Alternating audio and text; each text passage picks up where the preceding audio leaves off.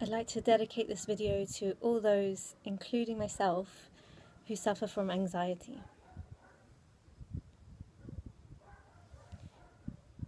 Once upon a time, long, long ago in a faraway kingdom, life was jolly, life was merry.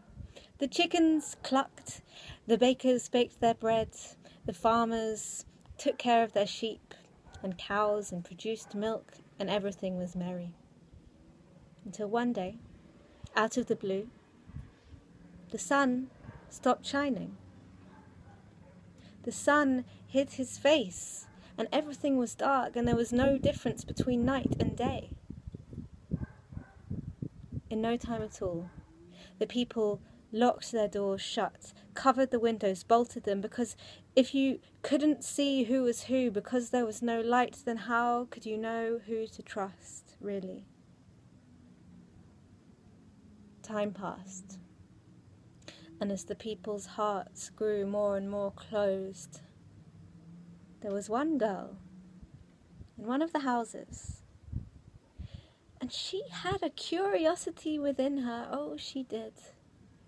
And the memory of the light still stayed strong within her belly. So she decided, one night, in the middle of the night, or was it the middle of the night? Because day was night and night was still night. I don't even know.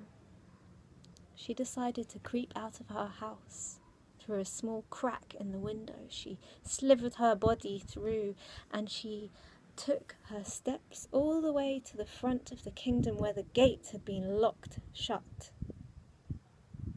With her fingers like claws, she pried it open and squeezed through this crack in the gate. Just beyond the edge of her kingdom, just beyond the edge of her comfort zone, to a place she had never been before.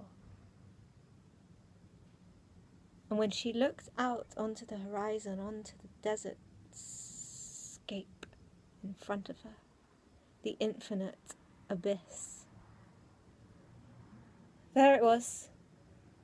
She saw on the horizon where the sun was supposed to rise a huge black shape, a huge figure blocking it out, and she didn't know what it was, and of course the voice of reason and rationality would say, oh no, no, no, don't go there, but that's where her feet took her.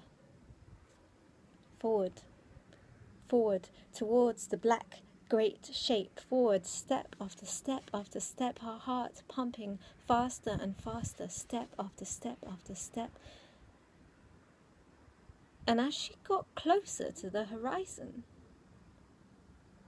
she couldn't believe her eyes. This great black shape was growing smaller and smaller and smaller, until eventually she arrived to the very end where this creature took place, this huge monster that she had found so overwhelming. It was about this big. She looked down at the monster and said, You have been blocking the sun from us. Tell me, what is your name? And the little monster looked back up with terrified eyes and said, My name is fear, anxiety, shame, sadness. And the little girl, with that light in her belly, picked up the little monster in her hands and whispered, Everything's okay. You're okay.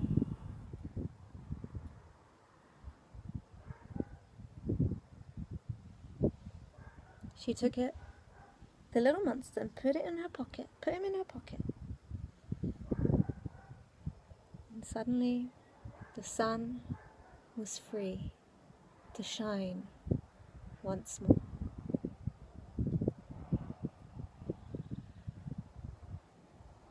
She returned to the kingdom, And of course, people were already out on the streets celebrating and rejoicing and dancing and laughing to the light of the sun. And every time, the people had in their hearts that fear and shame and anxiety and sadness.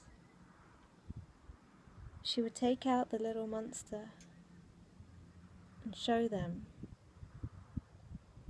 that really there was nothing to be afraid of.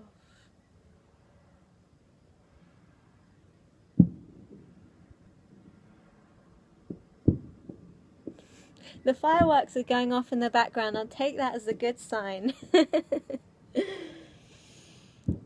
Thank you to whoever is listening to this story. May you pass it on. I hope it touches you in the way that it touches and brings medicine to me. I hope we can be real and have courage to talk about anxiety, even if I know how much abundance and love I have in my life. I must know that it's okay that this little creature comes knocking on my door a little more often than I would like. And I'm learning not to send him away, but just to remember that it's okay. Good luck. Shavua Tov.